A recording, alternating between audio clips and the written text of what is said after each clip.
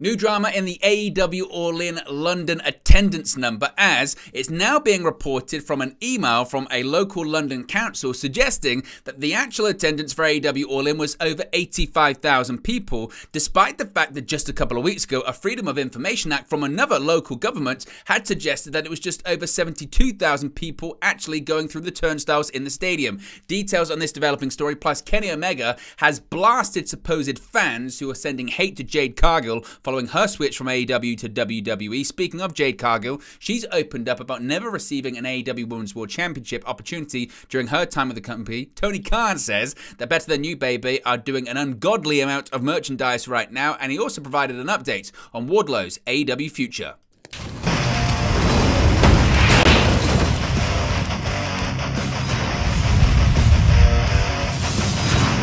Hey guys, welcome back to Wrestling News 365. Hope everyone is doing very well. As always, there are plenty of news stories to get into in the world of professional wrestling. And let's start off talking about the attendance once again of AEW All In at London's Wembley Stadium here in the UK, because this feels like a story a bit like WrestleMania 3 is just going to go on and on and on, and different people are going to say different things and different numbers, and this is going to be heavily disputed. So now, we now have another number for the AEW All In attendance. Now, there's quite a few at this point. Now, since AEW All In occurred last month, a lot has been made about the attendance on the night. While AEW announced that there was a paid attendance of over 81,000, the turnstiles number for the event was much lower at just over 72,000. Well, now we have a new number courtesy of Brent City Council, which covers Wembley Stadium. Following a Freedom of Information Act request, the council would send a reply on the attendance on their record for the event, with the number exceeding both the previous reported numbers, noting that the attendance was over 85,000. This was the email in question, and again, it's just an email right now, so it's not totally official and has been substantiated. We'll get to that in just a second, but this is what the email said. It said, "Dear blank," redacted obviously, "further to your query, I confirm the attendance at this event was 85,528. I hope this is helpful. Kind regards, Chris White, Director of Environment and Leisure, Brent Council." Now, this certainly again is a bit of a development from the prior number. Now, Brandon Thurston of WrestleNomics, who's pretty much the point person when it comes to all this kind of stuff, I mean, it's in the name WrestleNomics, he has seen this and he has posted the following. You can see it on the screen right now. He has said, quote, "I've seen the screenshot of an email where someone from Brent Council appears to have disclosed yet a different number as the attendance for All In. I've sent an email to the member of Brent Council who purportedly sent the email asking them to confirm whether the email is authentic. If real, there's a good chance the number is the number of tickets distributed for the event, which WrestleTix estimated on September 6 as 83,131. Now, again, a bit of background information about this, because obviously AEW had their own number, which was just over 81,000. Then we had this Freedom of Information Act request that came out a few weeks ago, which suggested the actual real attendance of people actually going through the turnstiles in the stadium, not including suites, but certainly going through the turnstiles. So this is also what Brent Council had said. This was this Freedom of Information request that circulated widely online and on social media, which said the following: "The actual numbers registered entering the stadium through the turnstiles was 72,265. This is reflective of what attended on the night and not the total number of tickets sold or no-shows, etc." So what Brandon Thurston is suggesting is maybe that 85,000 is actually tickets distributed as opposed to people that went through the turnstiles, but it's a big drop-off certainly. So what are your thoughts on the latest development about this? What are your thoughts on now some of the discrepancies from this number? You've got 85,000 from local London Council. You've got 81,000 in terms of paid attendance. Tony Khan did say that the actual attendance was higher. And then you've got the Freedom of Information request suggesting that it was actually around 72,000. What are your thoughts on these numbers? Do you think we'll ever know? Do you care even more about this attendance? Let me know your thoughts, as always, in the comment section below. Really interested to know what you guys think. Now, Jade Cargill, of course, is officially a WWE superstar, and as you would expect, probably social media reacted totally totally normally to all of this going on. Of course, I'm saying this facetiously. WWE officially announced the signing of former AEW TBS champion Jade Cargill on September 26th, that being yesterday. This came after her contract with AEW expired following her TBS championship rematch with Chris Statlander on the September 15 episode of Rampage.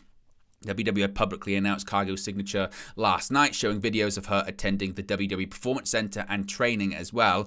As with any wrestlers switching companies, some portion of fans send hate to the wrestler for leaving one company for another, as nowadays on social media this sort of company tribalism certainly does exist, and it was no exception unfortunately with Cargill.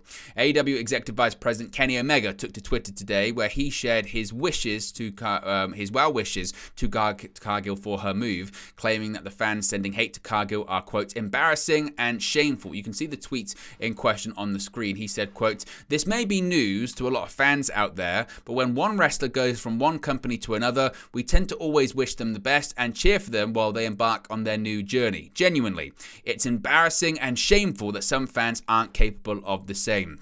What are your thoughts on Kenny Omega's comments? Do you agree with him? Do you disagree with him? What are your thoughts on some of the negative reaction that Jade Cargill has received after going from AEW to WWE? Is it justified? Isn't it justified? Is it just pro wrestling and sports entertainment? Is it not that deep? Let me know your thoughts, as always, about it in the comment section below. Now, speaking of Jade Cargill as well, one thing she didn't do in AEW, of course, was win the AEW Women's World Championship. Despite reigning undefeated for almost the entirety of her AEW tenure, Jade Cargill never actually received a shot at the AEW Women's World Championship, instead being solely featured as the division's TBS champion for over 500 days. Speaking on the Ringer's Masked Man show, Cargill was asked her opinion on AEW, perhaps missing opportunities with her during her time in the company, to which she brought up her separation from the Women's World title scene and the talent involved. She said, quote, "I wish I would have worked with the amazing women who are holding the main bout. That's one of the things I really wanted to do. A couple of them reached out to me. I wish they would have had that match. I wish so as well. I could have gone on the mic and done a lot with those ladies. TV time is short and we have to work with what we've got. Of course, I could have had some dream matches before arriving to the grand stage." Cargill's, of course, final AEW match came on the September 13 episode of AEW Rampage, where she unsuccessfully challenged for Chris Statlander's TBS championship. So, do you agree with what Jade Cargill is saying there? Would you have liked to have seen her challenge for the AEW Women's World Championship, or at least cross paths with some of the bigger female stars in AEW, like a Britt Baker, like a Saraya, like a Hikaru Shida, like a Toni Storm, etc.? Or do you think that her run and reign in AEW played out as it should have? Let me know your thoughts about that. Now, Tony Khan has been talking ahead of Wrestle Dream this weekend, and one thing he's spoken about is the popularity and success of the Better Than You Bebe tag team. One of the greatest stories in All Elite Wrestling over the past few months has been the budding best friendship of AEW World Champion MJF and Adam Cole. The two came together as part of the Wildcard Eliminator Tournament, where they earned a shot at the AEW World Tag Team Championship held by FTR. Cole and MJF now reign as the Ring of Honor World Tag Team Champions, with a match scheduled against the Righteous for the titles at Wrestle Dream this coming Sunday. Speaking on the media call for the event, Tony Khan discussed MJF's recent run as part of the team, claiming that he and Cole have sold an ungodly amount of merchandise. He said, quote, "You don't have to hate him anymore because he's our scumbag." That's something that he's really been embraced by the fans, and it's shown because Better Than You Bebe has sold an ungodly amount of merchandise, and they continue to rack up that merch money for us, which is awesome. They get these massive reactions, and it's befitting of a top star and, in this case, a fan favorite. So certainly a lot of merchandise being sold by MJF. Now, one person associated with MJF for a long time in his AEW career was Wardlow, but we haven't really seen the former TNT champion in quite some time, and the AEW president has provided a bit of an update when it comes to Wardlow's AEW future. Former three-time AEW TNT champion Wardlow has not been seen on AEW television since he lost the championship to Luchasaurus on the debut episode of AEW Collision back in June. Wardlow's absence has led to a lot of fans wondering where he's been and when he would return to AEW television following the absence.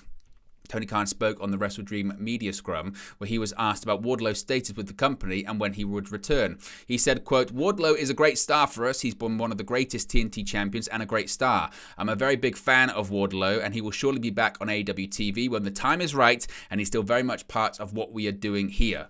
Now, as far as plans or any timetable for Wardlow to return, we didn't get that, but Tony Khan says he is part of the plans for the future.